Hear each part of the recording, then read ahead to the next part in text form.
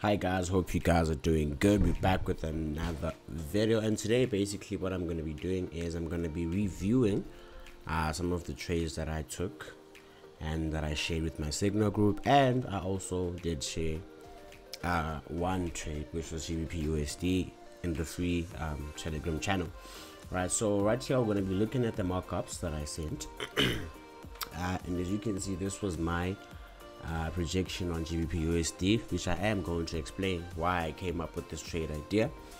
And as you can see, the risk to reward was amazing on this one. Right, so as you can see, it actually played out and hit that target. Right, so this is GBP USD, and we also looked at USD CAD, right, which is very simple, and I am going to explain why I took this trade. For those who have been following my videos, you would understand why I expected price to drop from here. And as you can see how price moved away from that area, right? And all these trades were actually shared in the VIP signal group. I'm actually still holding this trade, as you can see, and I'm also holding pound USD. All right, so let's get into the charts. Okay, so this was GBP USD, and as you can see, I looked at it from the daily time frame, and just by looking at it from the daily time frame, we could see that at this area right here, we had a nice base area,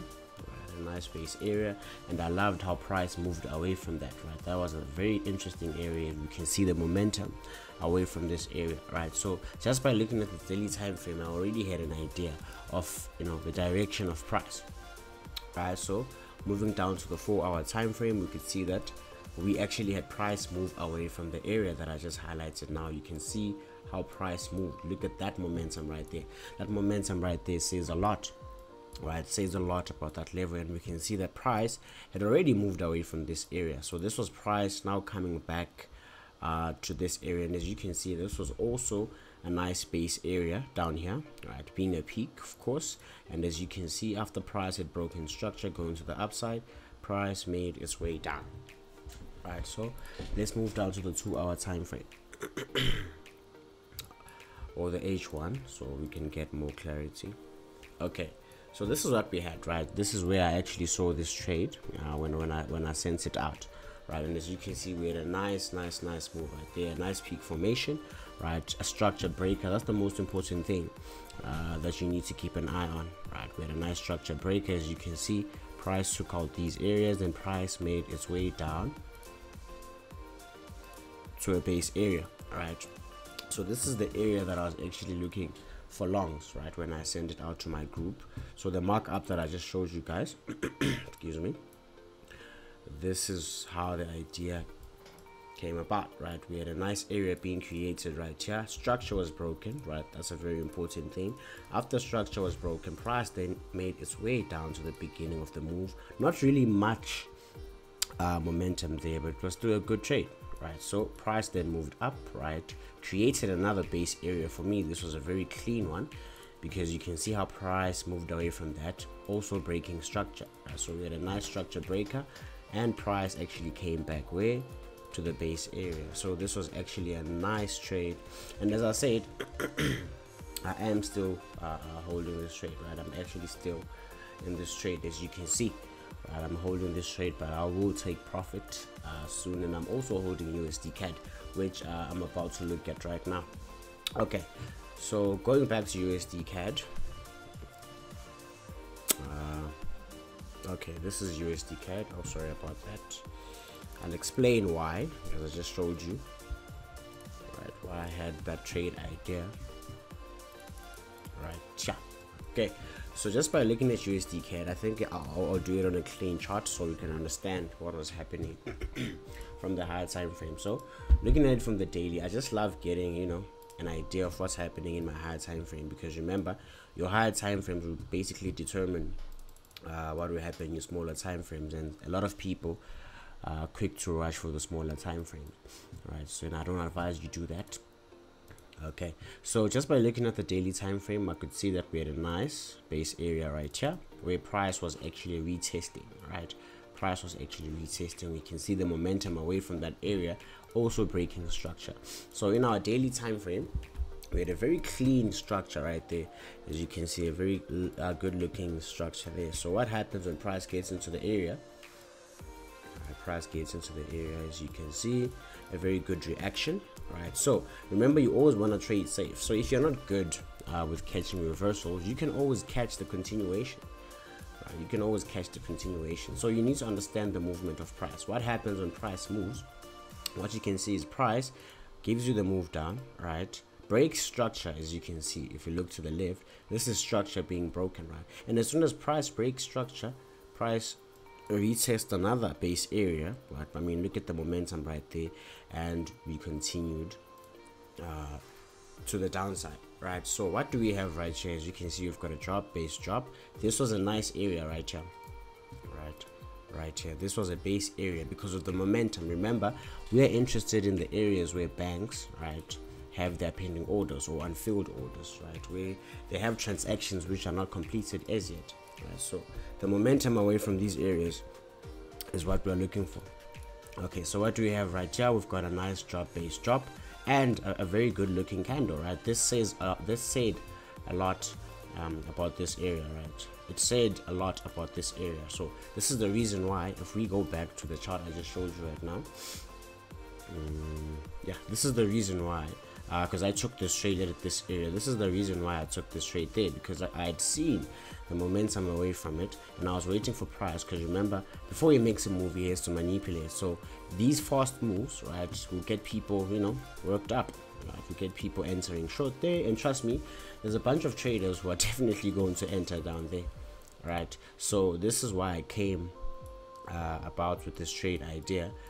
This is why I came about with this trade idea, and I wanted to see price continue dropping. And as you can see, price actually made its way back up there again, right? But you can see, if you're still in this trade, which I am still in this trade, right, you'll be running at a very good number of pips, right? If you can actually check the risk that we had, because I took the trade right at the wick, right? I was risking 20 pips, 21 pips, let me just say 21 pips, and right now we are floating 53 pips, which is already good, right?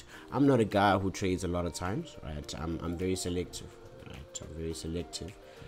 So this was also a nice trade that we took in GBP USD. Risk was 27 pips, and our target was 128 pips, right? Which, as you can see, the target was hit. I'm still holding this trade myself. I'm still holding it, but I will be taking profit very soon, right? But still talking about USD CAD, that is the reason why I expected price to get there. Because of what? Because of the unfilled orders that we had right here, right? So as price pushed down, as you can see, it took out all these areas, broke structure, right? With structure being broken, right, price makes its way up, and then as you can see, look at that beautiful move to the downside, right? And I mean, if you were stalking this, right, if you were really stalking this, right, you had the opportunity to go to your shorter time frames and try and minimize your risk, right? Try and minimize your risk. So right, these are the type of trades that you can risk, you know, 15 pips for 100 pips, right? As you can see in your 30-minute time frame, this is what you had. We had our base area right here, right? We can see the momentum away from it, right? So price got there. So you see that actually, if you were timing this, right, and if you actually understood what is happening here,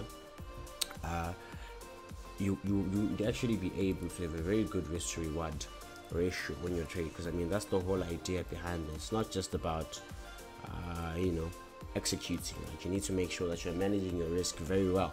So in this case, if you're going to time it, this is the 30 minutes, right? When you have now increased or improved in your skill rather, right, you'd be able to actually go down to the M1 and risk 5 pips, right? But in this case, right, you're going to be risking 17 pips, and this went all the way down to 70 pips, whereas the risk reward on that is amazing, guys. The risk reward on that is amazing, right? So that's the whole idea behind this, guys.